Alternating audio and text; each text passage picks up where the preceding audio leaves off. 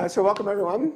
Thanks for joining us. I'll start with thanking the Digital Future Initiative. So if you're not familiar with what that is, it's a new initiative in the Columbia Business School. It's sponsoring this event, so your meals are sponsored by the Digital Future Initiative. So it's our new think tank focused on preparing you and students in the community to lead through digital transformation, which is obviously important these days, as well as helping organizations, governments, and we'll be talking a little bit about their role today, help understand and leverage from future waves of digital innovation. So this is brand new. You're going to see more events here and more research sponsored by the DFIs. The school is really committed to that. So thank you for joining us today, and thank you to the DFI for supporting us today. So now we'll get into it. So this is to talk about digital privacy. How many of you open up a Columbia webpage and you see literally every time you open up the Columbia, you see accept cookies every single time. So if you're wondering why that's the case, like you're in the right space. Or every time you download an app, Apple asks you to approve or not approve what data they track while you're using the app. So this is why we're here today. And I think it's fair to say that we likely all acknowledge, and we can debate it today, that in some regards, we're very comfortable giving up our right to privacy in exchange for the free services that we get back from the internet. The question is, well, there are things that are happening now that are changing these dynamics that have been pervasive for a couple of decades. So one is increased government regulation. So we're going to talk a little bit about, or maybe a lot about that today.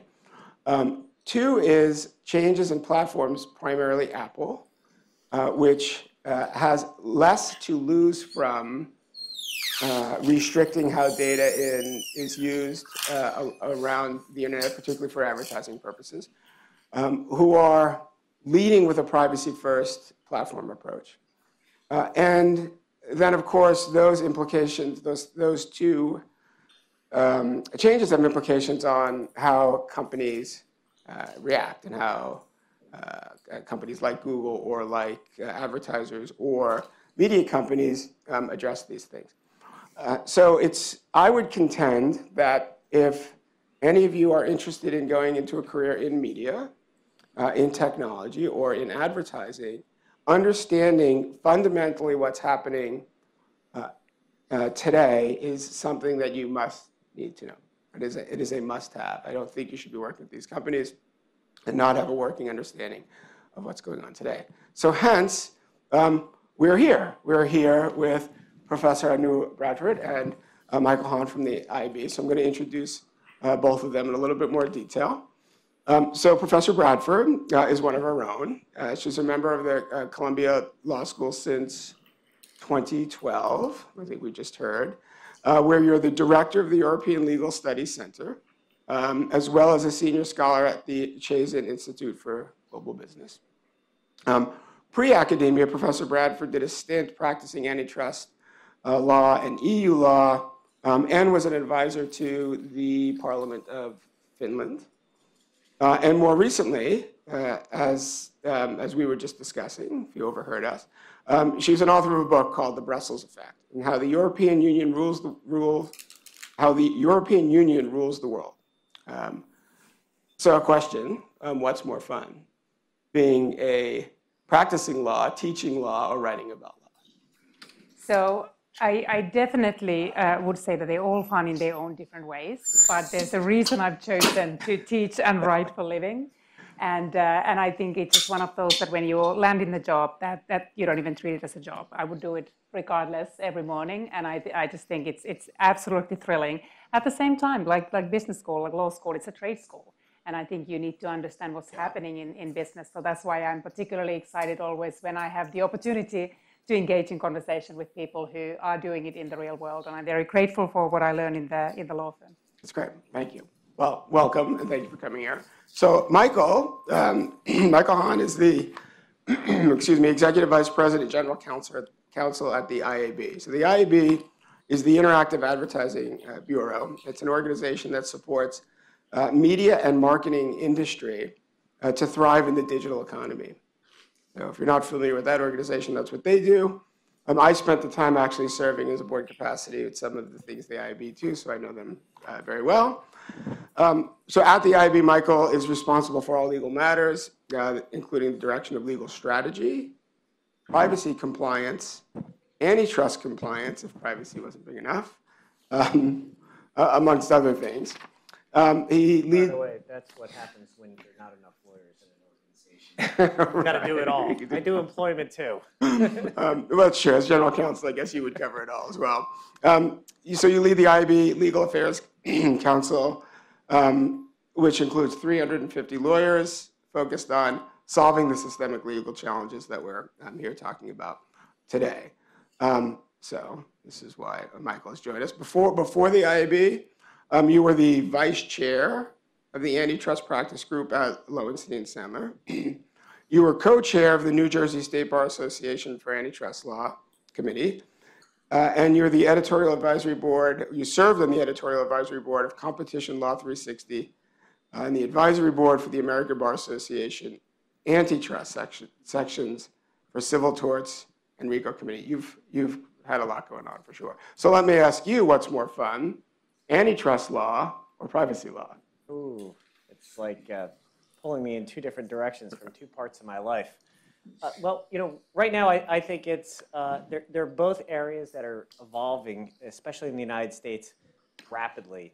And in fact, one of the things I think we're going to talk about today is the intersection between both of those concepts, which is critical. We will. But I have to say, these days I'm having more fun in the privacy space.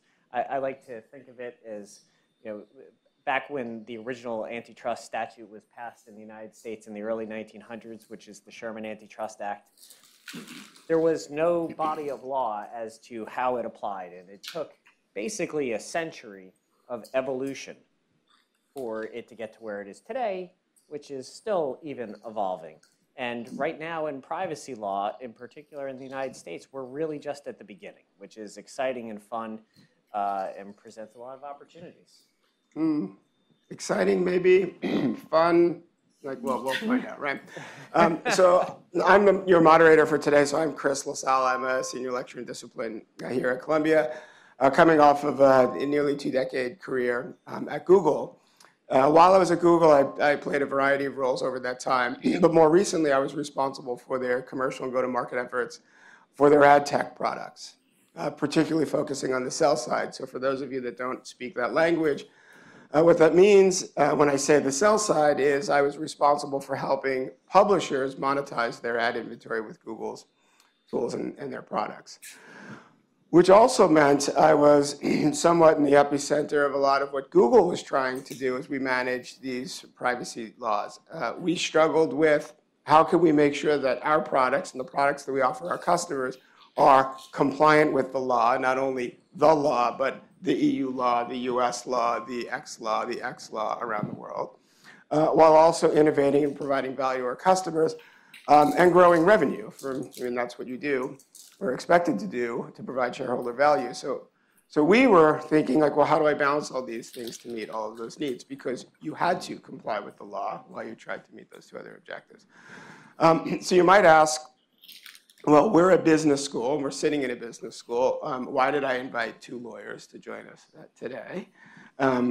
Because these were, not these two people in particular, but their counterparts at Google, were one of our biggest partners as we thought through what should our product roadmap look like, how should we develop products, how should we think about it. And their advice was crucial to what we're doing. So that's why I'm so excited to have both of you here today. And I'm going to stop talking pretty soon and just let them go at it with some questions. So I am prepared with some questions, right? But you paid to be here, paid to be in this building, and paid to be in this room. And I would encourage you to bring your own questions to the forefront. I have this, I don't need to use this. So this really is for you. They've generously given their time up to spend time with you, so we'd like to hear from you as well. So I know it usually takes some warming up. Hopefully somebody will get us going as well. But I will start us with an easy question, or maybe not so easy question. As I mentioned in my opening remarks, users are very comfortable with this notion of being tracked online and the value exchange that we have. Do they really care? So you're involved in this. I'll start with you, Anu. Do users care that their information is being tracked online? So I would say that there's not a uniform answer. Even if I tried all of you in this classroom to sort of measure what, like from scale to 1 to 10, how do you value the importance of privacy, I think I would get a range of answers. So I don't think there's a uniform view, and it's cultural. So I think Europeans care more about privacy than Americans do, and we can talk in a moment why that is the case. But I would say that there's also a temporal element, that if we had asked this question a decade ago, we would answer it differently. And I would say today, users care about privacy more than they used to. So first of all, I think we have a better understanding of what privacy means and what is at stake, how we are being tracked, and what are the downsides when we lose that privacy. So there's certainly a very different societal conversation. So first of all, we've had enough privacy scandals. So we have the Snowden revelations. We understand that we are being surveilled by governments, and the companies are part of that way of harnessing the information that does then compromise individuals' personal autonomy and privacy when we are subject to broader surveillance. We have much more sophisticated understanding of surveillance capitalism when private companies are tracking us for the purpose of extracting that personal data and monetizing that in the commercial space. And also then what sort of that means when it goes wrong, when we have Cambridge Analytica scandal, when we learn that there's been information of us extracted through Facebook and leveraged to be used in political campaigns. So I think we now have a better understanding of what it means. But at the same time, when there are various surveys when individuals are asked how much they care about privacy, generally, people tend to think that privacy is important. But then when they're asked to trade off, for instance, would you rather than pay for the products, which you now get for free when you don't really get anything for free because you are giving your data in return. But I think we get to really interesting questions, like if all of you now are given the option of subscribing to social media or giving up your data, I think we get into very interesting conversation. For instance, could those who can afford to care about the privacy then use the subscription model, whereas the ones who cannot afford to use that, they continue to pay with their data. So those are just few initial reactions that I don't think there's a uniform answer, but yes, I think users increasingly care. And let me just add one more thing. Even if the user doesn't care, should the governments care if they feel that they have a better understanding, this is more like a regulatory paternalism, that the user may not be very informed and fully appreciate what it means when so much of your data is being extracted and the way your data is being used. So it also gets to the question, how much information users have to answer that question in a very intelligent way. So I'm gonna ask you to hold that thought and then go deeper on it in a second. So, Michael, publishers are members of the IAB, just as advertisers are. So are you seeing, to Anu's point, and I'll ask for your opinion, do users care as well, so please answer that. But are you starting to see publishers increasingly shift to a paid model from an ad model as a reaction to what's happening? Well, those are kinds of things that one could truly only answer from doing a study. I know that initially that there was an increase in subscriptions and paywalls initially after the enactment of GDPR. There was also a certain response where a number of publishers said, not worth the compliance effort. I'm not deep enough into the marketplace to take on the compliance burden, and said, we're just not going to offer services in the jurisdiction. I certainly don't think that the burden is of the same level, some of which we're going to talk about even as we move into some of the really significant privacy laws that are evolving in the United States.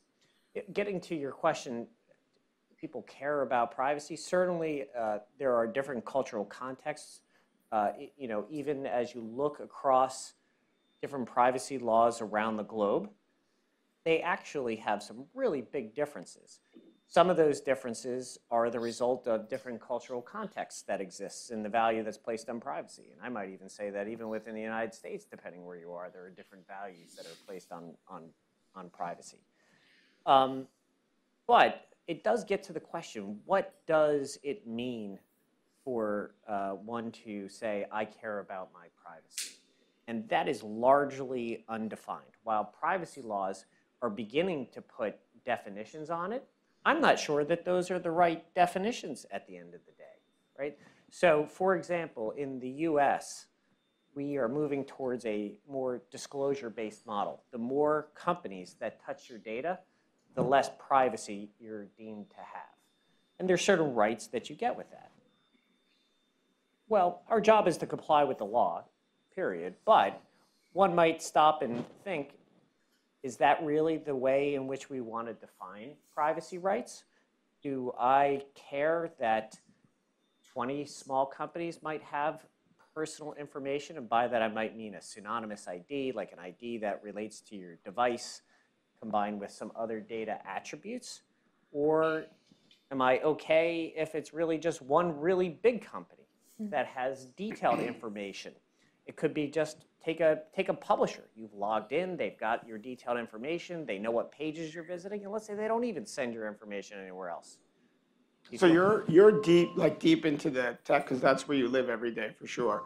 I'd be curious for the audience.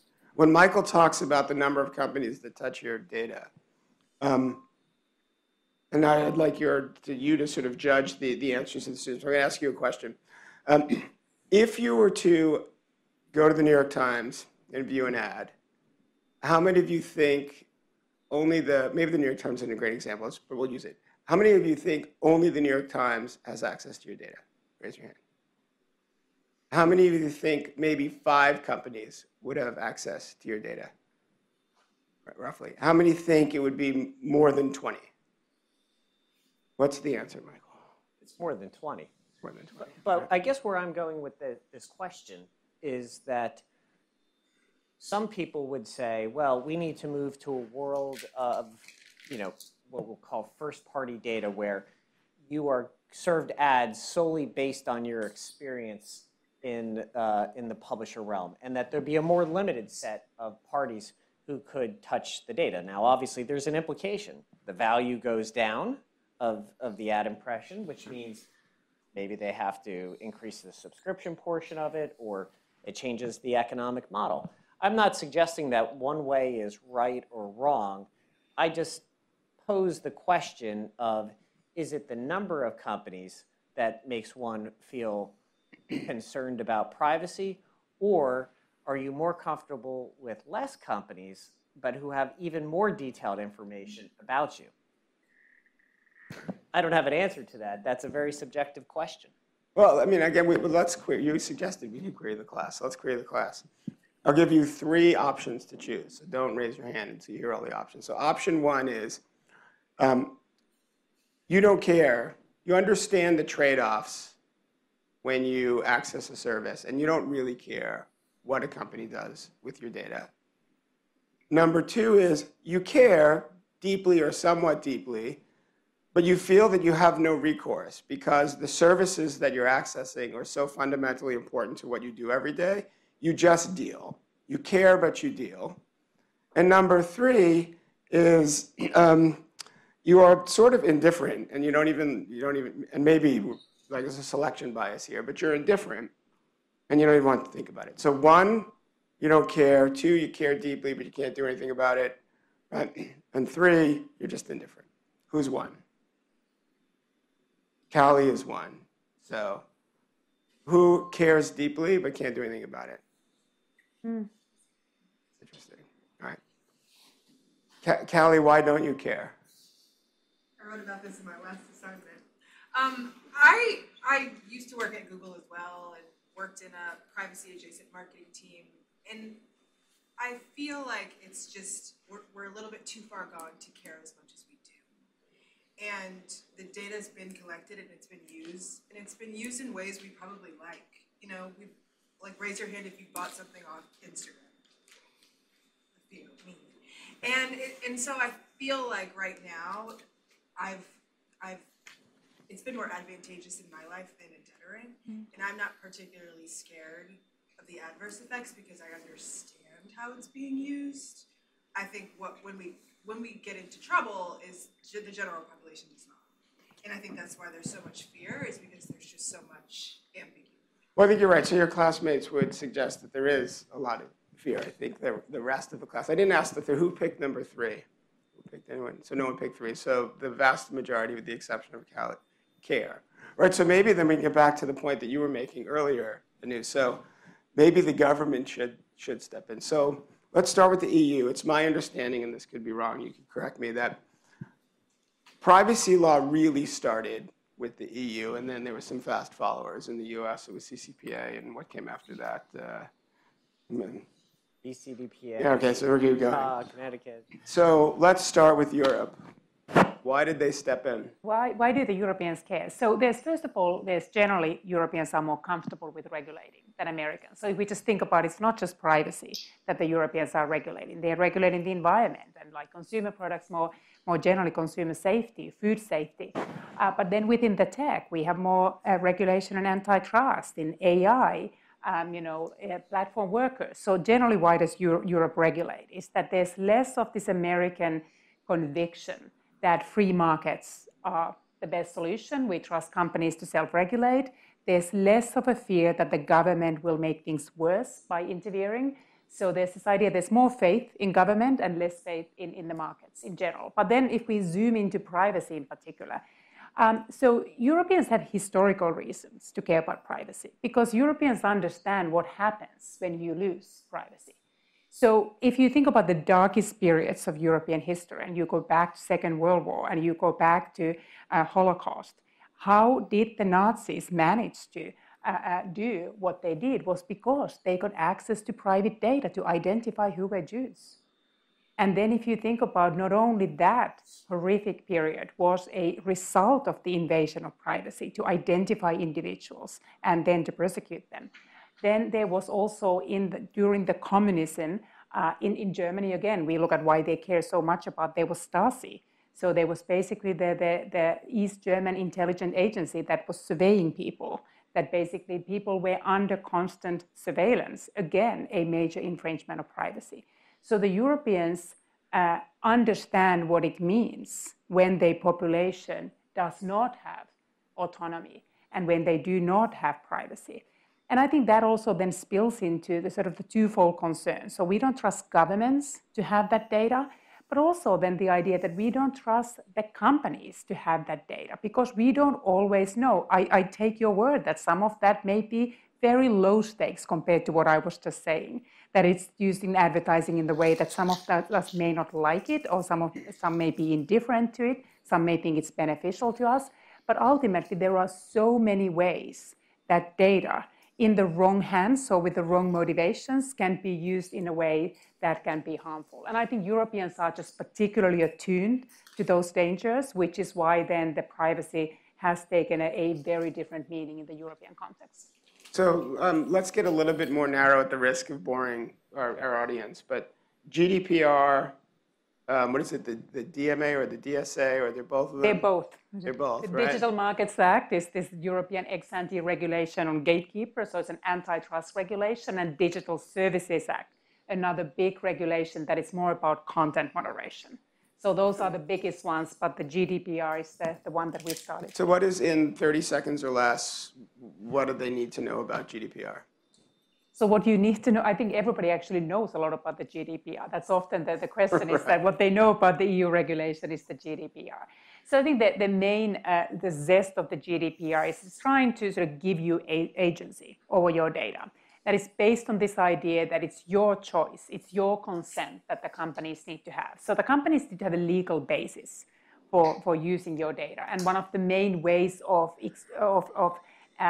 receiving that legal basis or showing you have the legal basis is that you have an informed consent by the user that your data is being used. And then there is the limitations of what you can then do if you get that consent. So you get that consent, but you only use it for that purpose. You don't store it indefinitely. So you limit the way you process the data, you deploy the data, But there are many sort of aspects. I would probably mention two if I highlight of the GDPR. One is this kind of privacy by design, that there's an expectation that the companies at the outset build their products so that you are respectful of privacy. That's a very fundamental way that sort of steers the product development. So if Apple builds its phone at the outset to be GDPR compliant, then you don't need to be enforcing at every moment of how... Which is what we're seeing in the web. Which we are seeing, exactly.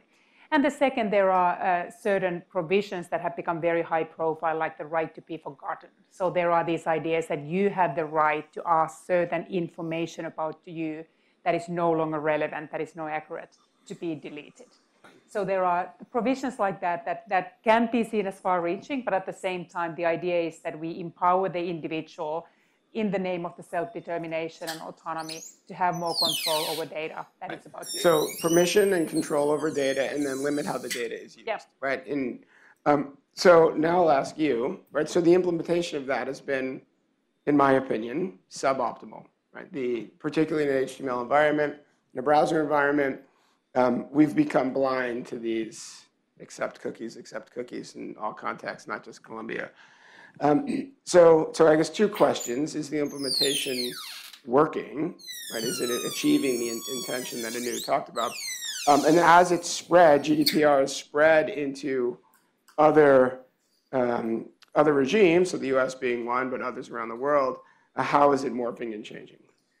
Well, let's start with the implementation. I mean, the implementation is largely driven by the law itself. And, I think Europe did an amazing thing in sort of taking the lead to develop a generally applicable privacy law.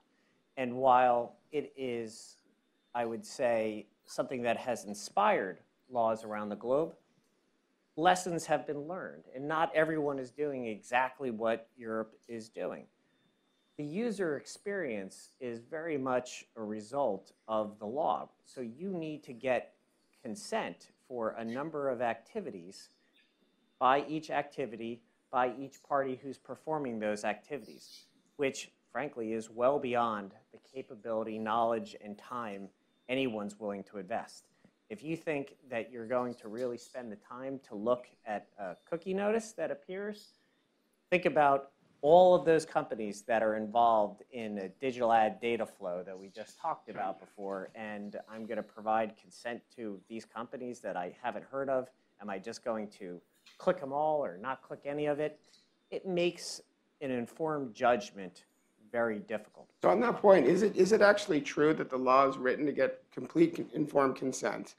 And this might have been true when I was there a few years ago, that you would, as a user, have to say yes to Google, and then yes to DataZoo, and yes to LiveRamp, and yes to none of those companies you probably have ever heard of, and there's 50 more.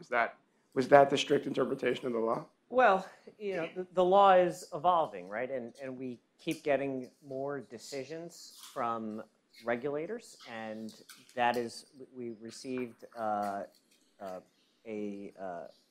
report from the ICO a few years ago, which suggested consent was really the main basis one needed to rely upon in digital advertising rather than some of the alternative bases in the law, because the law itself doesn't say, here's how it applies in digital advertising. So it takes time for this to evolve.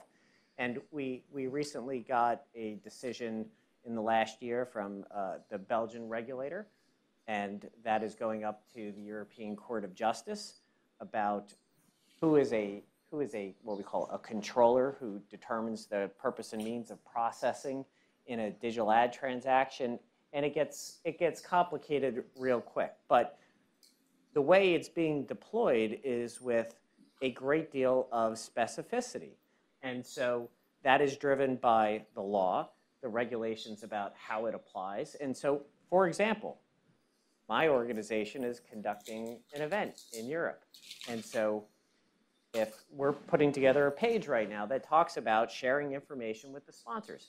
So someone needs to come to our page who registers and say, I'm going to opt into the sharing of my personal information with this sponsor, that sponsor, the next sponsor, and the list goes on. If you just said all sponsors, that would be a problem. So it requires a lot of time and investment is the point. And I'm not sure that most consumers want to make that investment. And that is something that is going to have to play out over time. And I do think that other jurisdictions are learning some of the lessons from that. The US, while it has been inspired by GDPR in 5 different states that have enacted privacy laws, it looks very different. It's an opt-out model. So that means that you actually, the use of your personal information will continue until such time as you opt out. There are other jurisdictions in the world. Actually, one of the ones I've been most impressed with is Singapore, which tries to find some middle ground between there. And these really reflect, I think, at the end of the day, the cultural norms that you were talking about. Yeah, that's fair. I think that's fair. This might be a good opportunity for you to educate the audience on how this is working with the slides you've prepared. Sure. So as I like to go back to my first year of law school in civil procedure, where I remember the first year law professor. Where is this going, Michael? I'll tell you where it's going. He said, you have to know what the facts are in order to apply the rules. That's right. And if you really want to think about how the law applies, what is the right thing to do, you have to know what the data is. And so what I've tried to provide here is a basic overview of a ubiquitous data flow that happens in digital advertising. So let's start with the advertiser, shoestyle.com. They're the ones who are in the marketplace and saying, I want to buy an ad. I want to reach runners who buy shoes or snow boots. So what they do is send information to an ad server. It's not personal information, but there is a company they hire called an ad server. They're going to hold what's called an ad creative. That ad creative is basically the image that you see. Now, if we went back 50 years ago, shoestyle.com would have simply gone to the New York Times and said, here's my ad creative, put it in the newspaper. But now that it has to be held with the ad server. That ad server is going to send something called an ad tag. It is a little piece of code that will ultimately direct, when it gets onto the publisher site, it's basically directions about where to grab the ad from. So that ad tag goes from the ad server to something called a DSP, which is the demand-side platform. Demand-side platforms have relationships with advertisers, and what they're essentially doing is helping the advertiser bid on inventory as part of an ad campaign. So shoestyle.com goes to the DSP and says, I'm trying to reach middle-aged runners who are interested in buying sneakers. And they're going to do their best to try to find the right bidding opportunities. So now we have a user that goes to a connected device. It could be a connected television like a Roku, or it could be on your laptop, you're opening up the web, or your mobile phone. So you have a publisher who's going to present content. And then there's that space there for the ad. And so this is the first time we're seeing personal information flow in the digital ad ecosystem. So that publisher is going to work with its own publisher ad server. And it's going to provide some personal information about the consumer, like your device ID if you're on a phone, your IP address if you're on your laptop, and is going to send that to the publisher ad server. That publisher ad server is going to start the process of saying, let's have a bid for this advertisement. So that particular user, they might be that runner, they might not be that runner who is interested in buying shoes. The SSP is a supply-side platform. They're aggregating inventory on the supply side, and they're going to ultimately put out a bid. So the ad server is saying, I've got a publisher. I want you, SSP, to put out a bid request. That SSP then sends a bid request, again, with this personal information about, we've got a user here with this particular device ID. They don't actually know who the person is directly.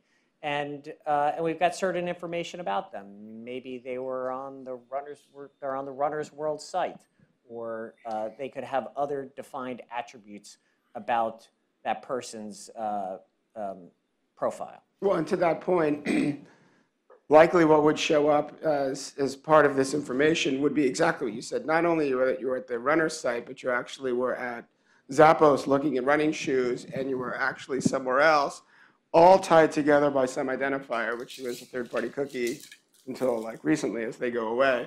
So there's a lot more complexity in the left side of this page about all the data that's collected. Now, it doesn't include PII, correct? But it could. PII meaning it could include your name and email address and phone number. It typically doesn't, but it very well could. Is that fair? It could, and it depends on the system and the setup. Okay. But typically, that's not. I just wanted to make sure we all typical understood use what we're looking at.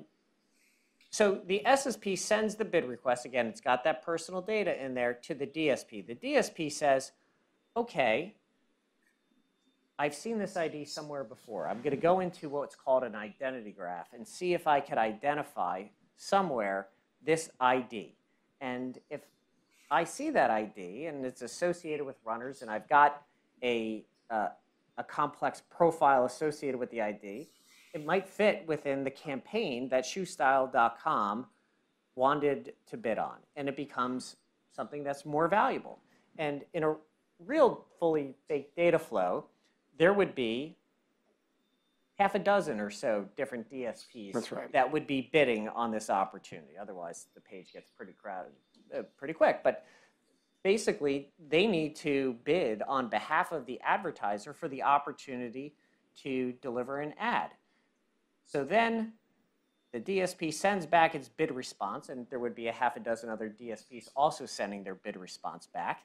There's an auction that happens, and the winning bidder then gets sent to the publisher ad server along with that ad tag that we saw in the beginning of the data flow.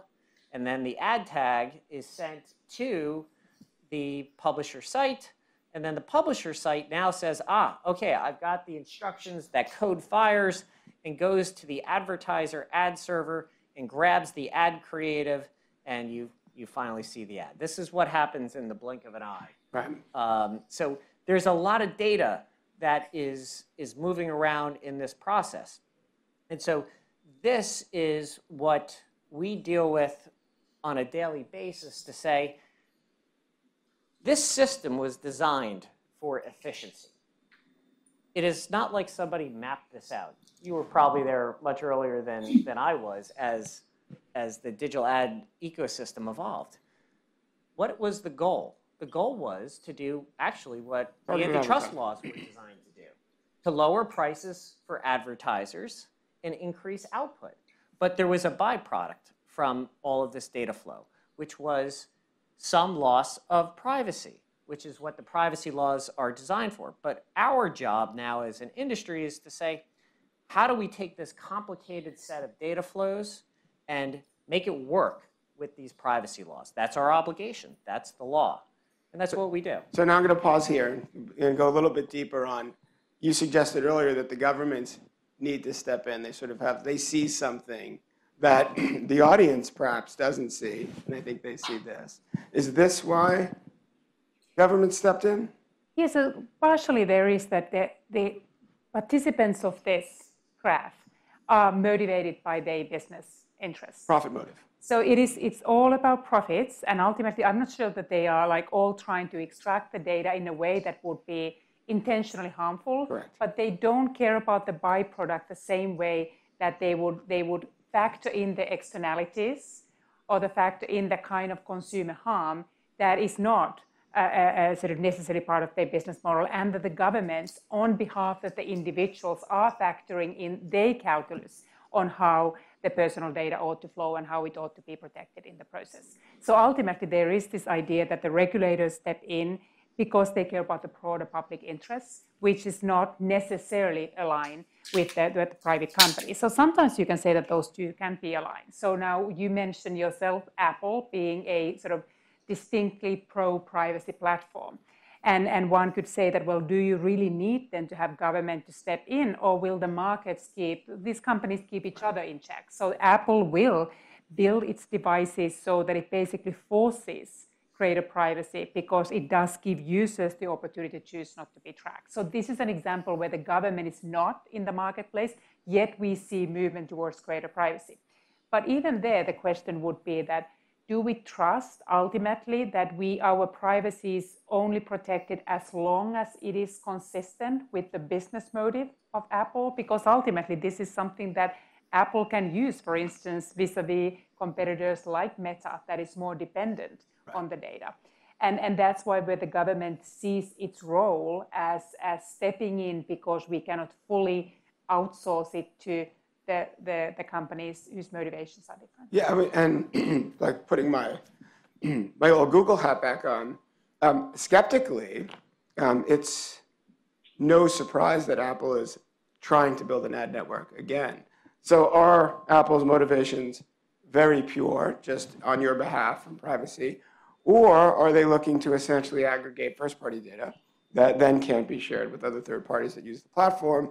So 10 years from now, Apple has a $100 billion ad business and others don't. Don't know. It's not the discussion for today, but that's also yet another perspective, and that's what a skeptic would say. I have one question, and then I'm going to pivot. One more question sort of related to this diagram, because I'm confused.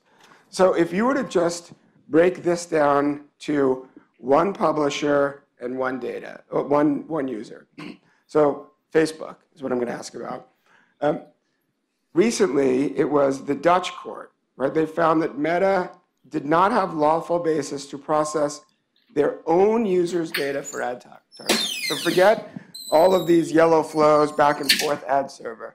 I look at Facebook, I tell you what I'm interested in, Facebook serves an ad back to me, no one else is involved. Yet a Dutch court said, no, you can't use the data in that way. Why? Am I explaining it correctly? And why? Yeah, and you're tapping into actually a very big debate that is going, and this is not just the Dutch court. There have been other decisions right now and big battles where there's disagreement across different privacy regulators on how this issue ought to be solved as a matter of law and what is kind of consistent with the understanding of legal basis as required by the GDPR. So there the question is that Facebook basically has had it embedded in the terms of service, that when you consent to use Facebook, you do consent also to the revenue model, which is targeted advertising. But you don't specifically spell it out to the user that by consenting to use Facebook, it actually entails that you also consent to the way we engage in targeted advertising. So it goes back to what I said earlier, that for the consent to be informed, you actually need to understand what the stakes are. It's not only that there's some random terms, and everybody probably has not read the detailed terms of service when they sign on to Facebook. No one has. Exactly. So that's why the question is that they need to separately make sure that the user understands what it entails and also gives the consent to targeted advertising. So it doesn't say that Facebook is not allowed to do that. It says that Facebook needs to also have the legal basis for that particular aspect. And if you then think about how Facebook can acquire that consent, it's most likely it would need to ask the users, give the users the option to opt out of targeted advertising. Say, yes, I use Facebook. You may even say that I need to consent to some advertising. But the idea that it's going to be based on your own history, so it's targeted, it's using your personal data, you need to solicit their consent for that. So this is playing out in the court of law, and there's a debate, so there's no answer yet. Yes, there's some disagreement between one of the main privacy watch the enforcers, who is the Irish Data Protection Agency, has taken a somewhat different view than the Dutch have taken here, and the European Privacy Board, the big regulator, that has also kind of sided alongside with the Dutch court. So I think it's fair to state, and what I'm hearing is that to have governments regulate something as complicated as this, and in other industries that GDPR would impact, is hard to do. The intentions are good. The execution is difficult. In most industries, they prefer to self-regulate, right? So one, they don't want to have to comply with laws that are difficult to execute against. And two, they would argue it's in their best interest to make sure that they are treating their users and their customers correctly by self-regulating such that they continue to use the service. I had the opportunity with the IAB for several years to make an annual trip to US Congress to lobby on behalf of the industry because we self-regulated as an industry for so long. It was one of the best few days of my year because it was such a different world for me personally. But I also really got to see the complexity that governments have when they're trying to regulate any industry. So here I was with a group of folks from the IAB explaining this and explaining why we as an industry are best suited to self-regulate. And behind me was someone from the banking industry, and behind them was someone from the farming industry, and behind them was someone from. So to have the expectation that the governments can do this well and as fast as our industry moves is somewhat unreasonable, in my opinion. But we're at a point where we're regulated. So we were a self-regulated industry for a long time, and now we are a regulated industry.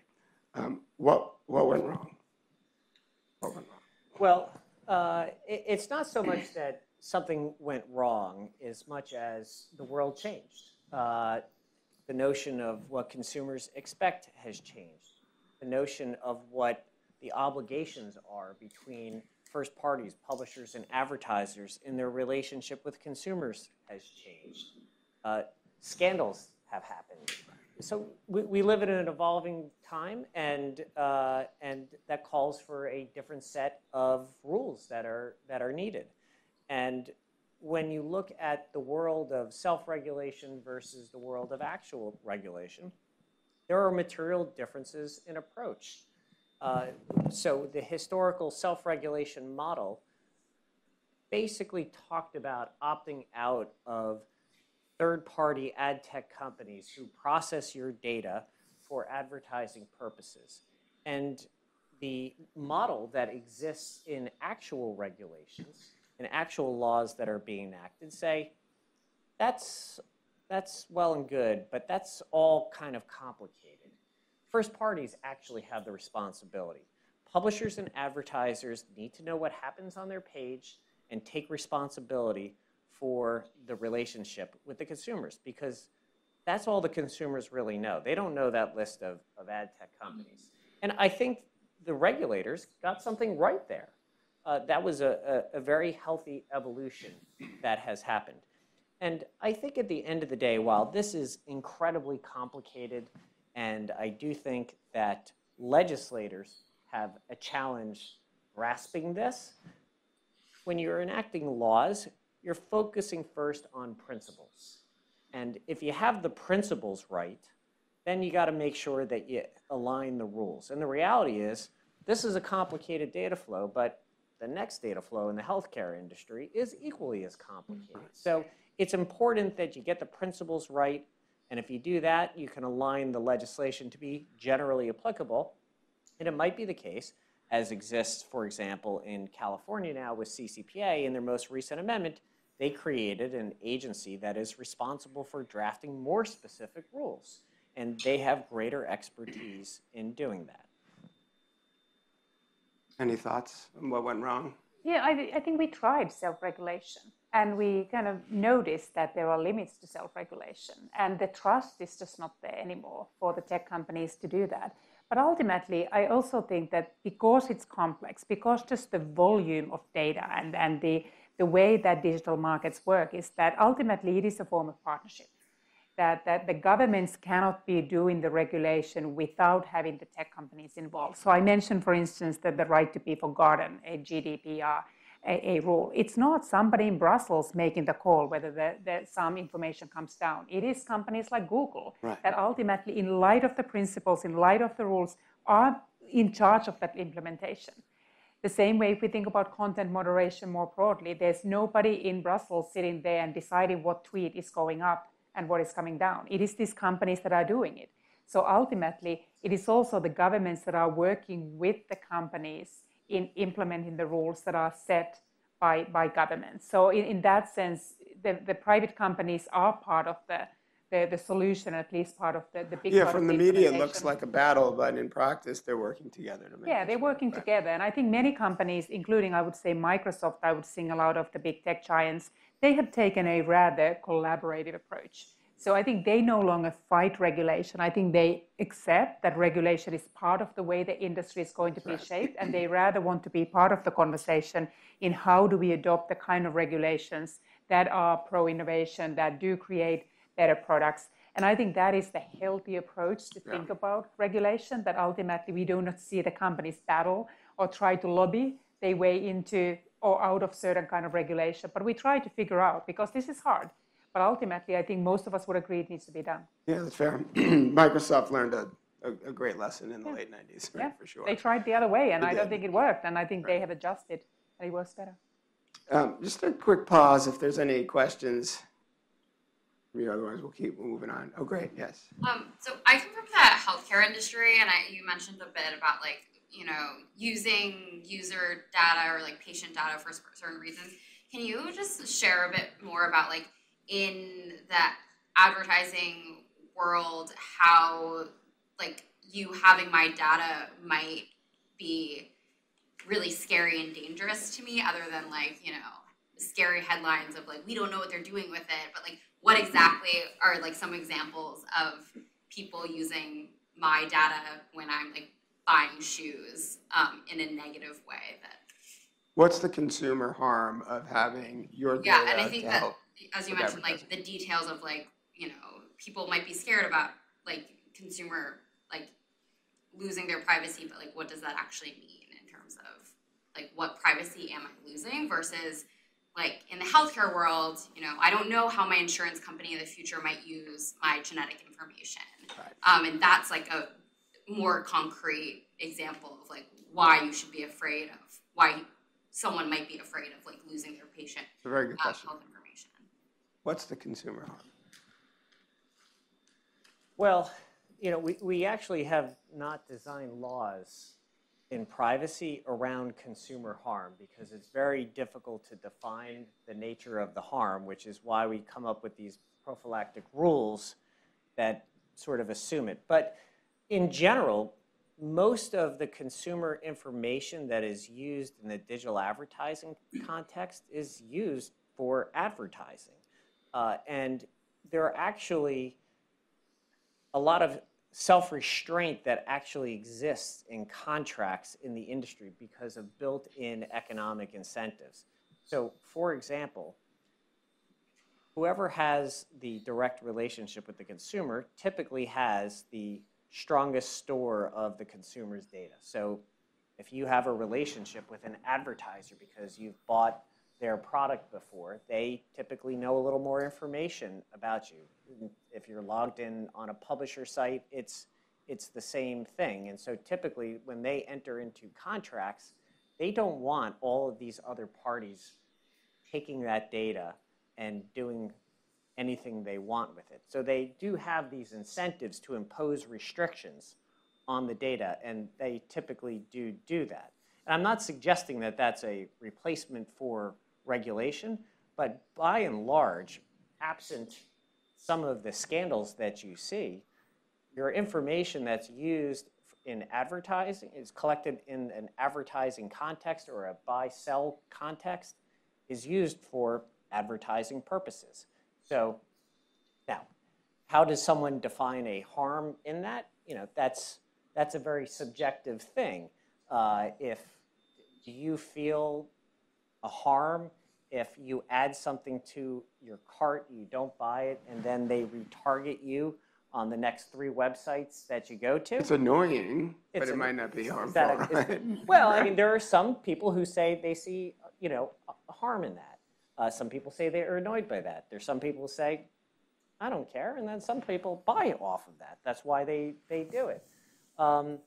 But there are occasional scandals where there's something that is entirely improper that might happen, where personal information that was collected is sold off to third parties for non-advertising type of purposes. It's pretty rare, but it can happen, and it's typically not legal when it does happen. But hopefully that gives you a sense of it. I may take a left turn. Do you have any thought on what? No, I think it's also very, very personal. There are some products probably that you necessarily would not be comfortable everybody looking at your credit card statement.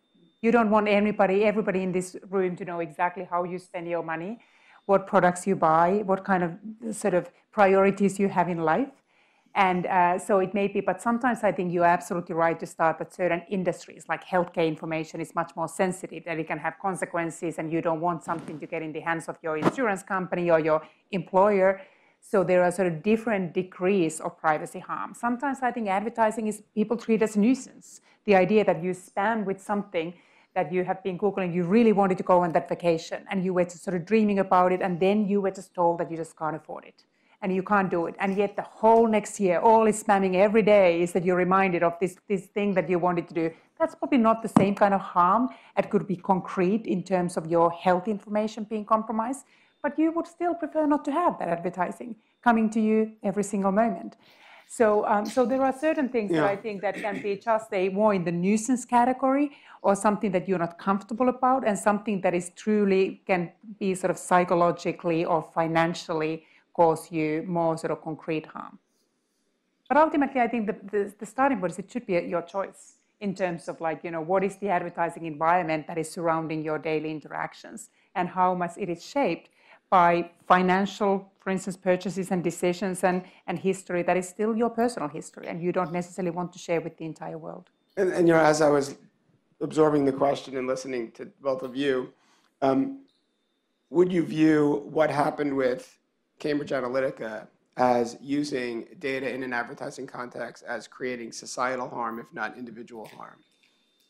Right. So possibly, right? I mean, that was, if you're not familiar with that, it was essentially trying to create divisiveness in the U.S. before the election by targeting very specific people with profiles that they got from their advertising data and their Facebook data, right, primarily, to send them specific messages, right? So, maybe.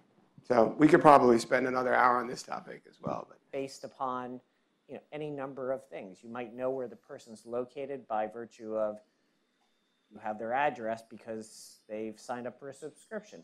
Or you might be using their IP address to determine their location, and then a certain set of obligations get triggered. And if you're doing it right as a multinational company, you have a process flow about how to handle that information based upon the jurisdiction.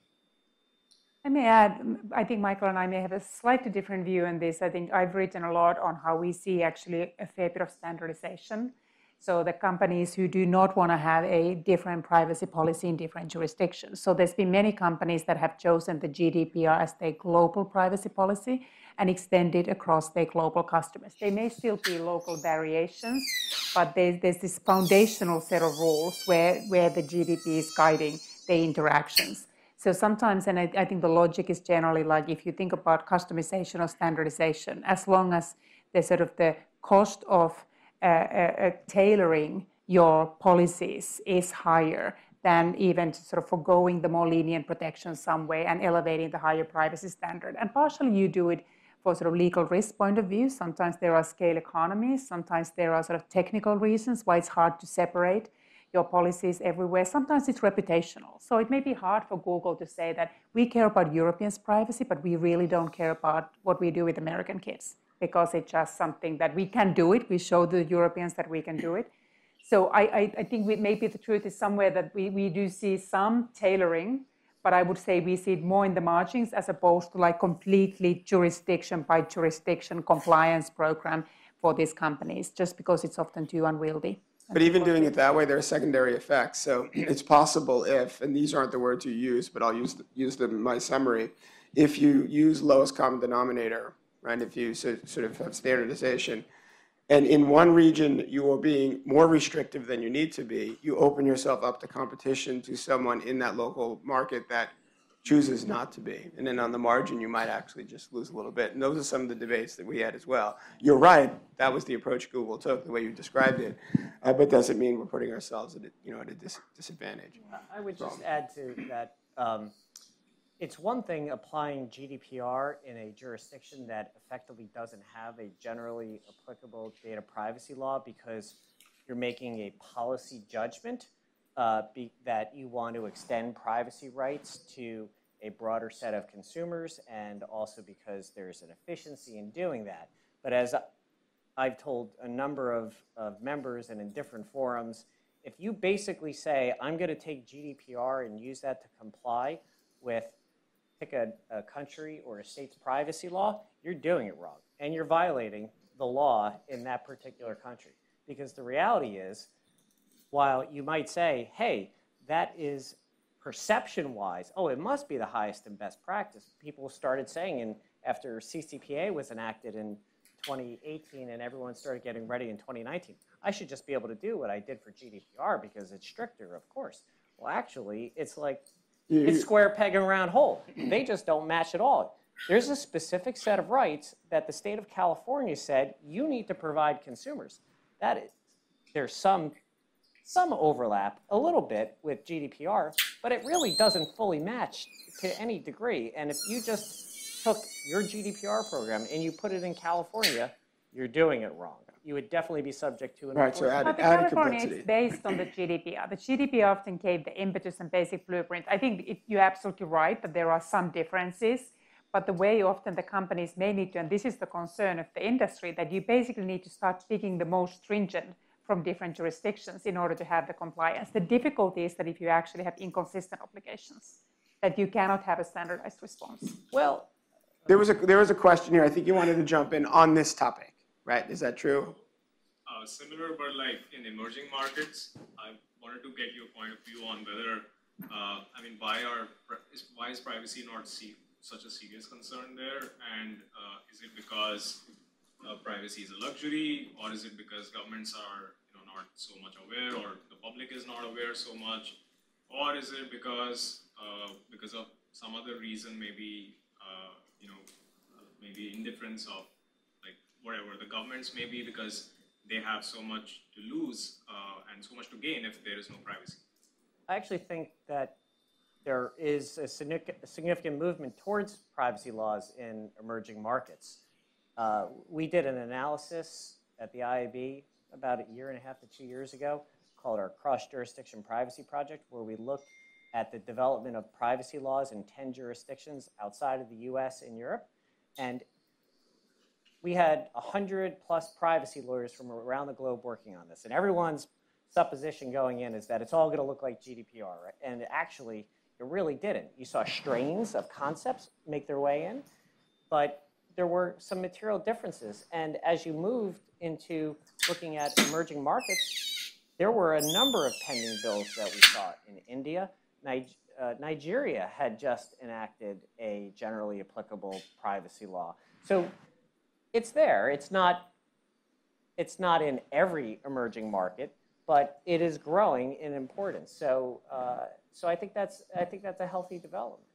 I think there's about 130 countries that have a privacy law, and I would argue that many of them either were inspired by the GDPR or were based actually very similar. Even the Chinese privacy law takes the GDPR as a starting point and then adds the kind of Chinese elements to it that occasionally takes it pretty to a different direction.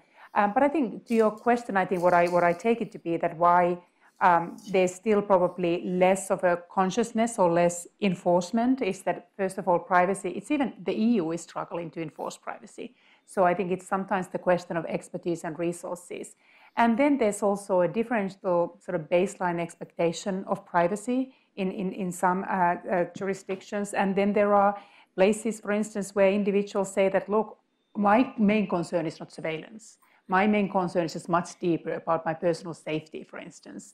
So if there are surveillance cameras and facial recognition because it helps governments with crime control, I worry about that. Let them do that. So privacy is more of a luxury item, and some criticism where the Europeans have been exporting kind of their view of the GDPR is that it may be something that the Europeans can afford to care about, but different societies have a different mix of concerns, and privacy may not always fare as high in the agenda. You know, there's the irony of this conversation is one of the unintended consequences is that the companies that are most capable of managing the complexity of these multinational privacy laws are the biggest companies that were the impetus for the privacy laws to be written, right, in the first place. So Google, Facebook, you know, name your large company, have the resources to comply to the law, build their products, you know, in a certain way. Whereas if you are smaller and you're really making real implementation trade-offs in terms of how you use you allocate your resources to the company, you're likely at a big disadvantage. So I don't know if that comes up in your conversations with lawmakers, but in some regards, you're making it harder for smaller companies to compete with the larger companies. So it's inevitably the case that there is a tension between privacy and competition. The more privacy you're going to have, the less competition you're going to have, and also the impact that it's also going to have on smaller parties in the ecosystem. The smaller parties also help create a competitive landscape, and imposing regulations on them is something that is challenging. So, there is a cost-benefit analysis, and that's what we have government make decisions to weigh these potential impacts. One thing I would say is if you look at the digital landscape right now, in particular on the publisher side, there is a wide, massive variety of content that is available, most of which is free and is driven by an ad-funded model. And one of the challenges that we think is incumbent upon the IAB, for example, is how do we continue to allow this model to thrive where there's this free content, but help these smaller players in the industry comply, because it is difficult. And so, for example, one of the things that we've spent the last year working on is a multi-state privacy agreement that takes the complexity of 5 state laws and creates an industry-wide agreement for companies to sign on to, and it will be agreed to by all of these other players downstream in the ecosystem. So you don't need to have a privacy lawyer on staff. You can sign up to what are, I'd say, a very conservatively written set of privacy rules that are applicable to the transactions in which they participate. And that's a significant part of how we can help them along the way. But that's only part of the way. That's the contract, that's the legal stuff, that's complicated, it's expensive. But there's also engineering time that is typically required. So if you're a publisher and you're going to engage in this ecosystem, you need to be able to communicate through signals about what the consumer has elected under these different privacy laws. And that takes time and money to really do it You know, right. this was to the point I was making earlier in the day. We would have to, or our engineering team would have to prioritize those features in the product so we could be legally compliant at the expense of some things that our customers wanted. So for someone that was a product guy and not a lawyer, that was sort of frustrating. Kelly, you had a question a while ago, and I'm not sure if it's still relevant for... It's not as relevant, but I really liked your image of the relationship between private companies and privacy laws as a partnership rather than a war. Yeah. I personally have never thought of it that way. But I'm curious how you think that is a sustainable model, because in my opinion, and I feel like maybe this is a US-centric view, it does feel like a charged partnership if it's a partnership.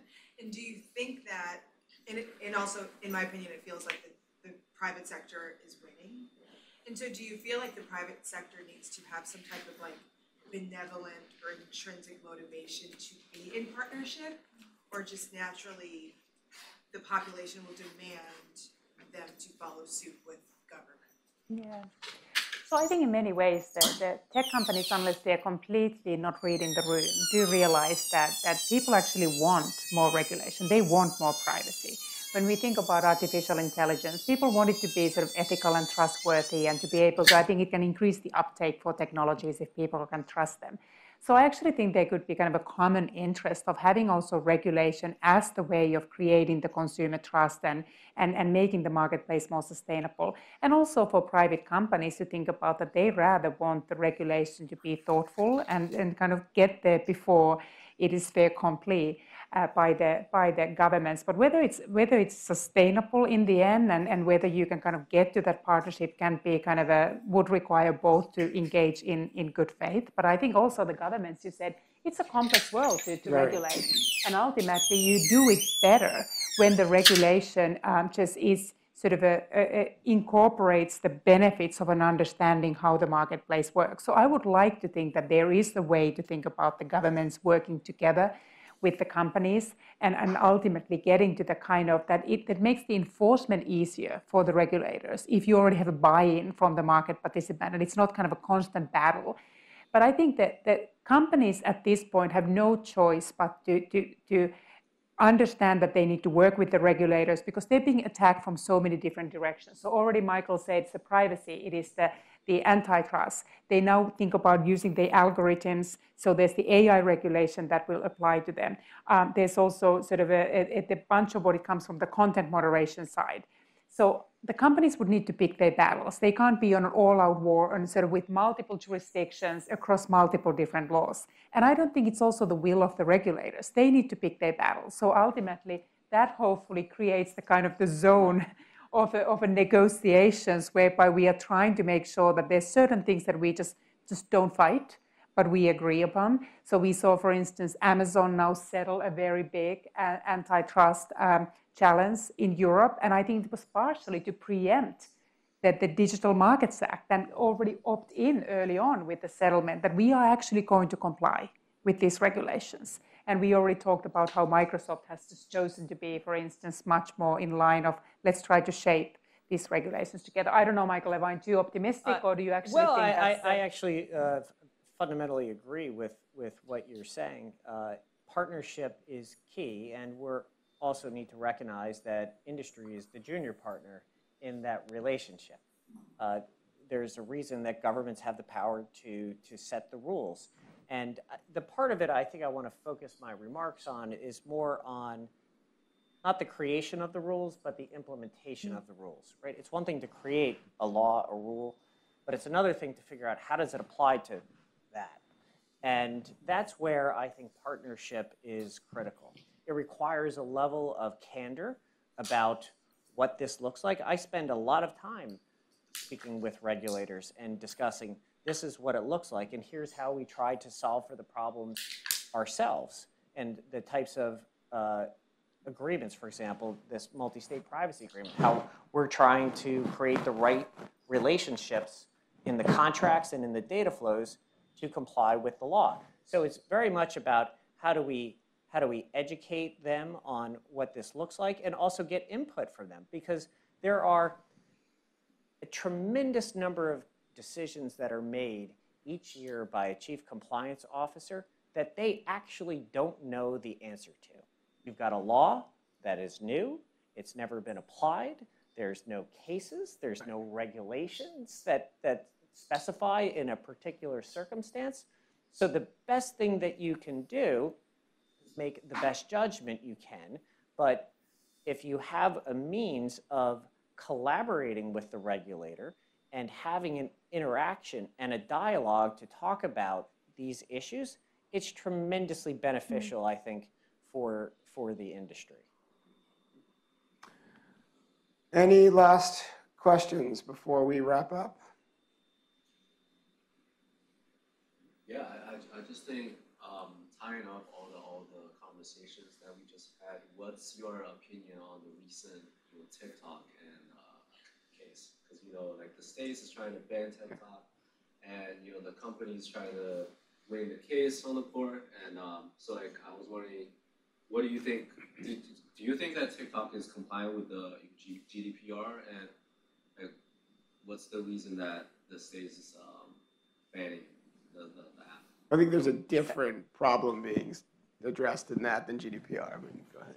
So this would be a totally worthy of another panel. So Yeah, it's right. sort of like we probably can't go there. It's a terrific question. I think it's really interesting also how that conversation is unfolding on the European side. So the Americans have been much more fixated on TikTok. So let me just tie it to today's conversation. To me, the way the Americans should handle TikTok is to adopt the federal privacy law and have a much more principled way to address many concerns, whether it's the European data flows with the Europeans to try to be more on the same page, but also have that kind of legislative framework that is used to think about, privacy in the context of TikTok. So it just doesn't get folded into the broader tech war with China and the question that just becomes very charged and not only about privacy in the same principled way that would be tied to law. So I think that would be the best way to deal with that. But there's much more that we could say about then, since we don't have, whether we ought to be asking for the sale of the company. But it's very interesting how TikTok has been able to leverage, for instance, the American courts to last time to fend off some of the requirements by the government. But let me just say a simple answer would be federal privacy law would get us a long way in trying to address the TikTok problem as well. Excellent. All right, so the last question. How many years will it take before we have a stasis globally as it relates to data privacy where we all can operate as industry? Is it 1 year, 5 years, 30 years? I'm sorry, do what? When more or less the law just sits in the background and it works, and everyone just complies. Never. Yeah, I mean. So your answer is never. Never. Job security. Yeah, I think I fall into that camp. I'm trying to imagine where any other law in any other context where that actually happens. Take healthcare, pharmaceuticals, highly regulated industries. It's never sitting in the background. They're dealing with it every day. It's on the Fair point. Well, thank you both very much for joining us.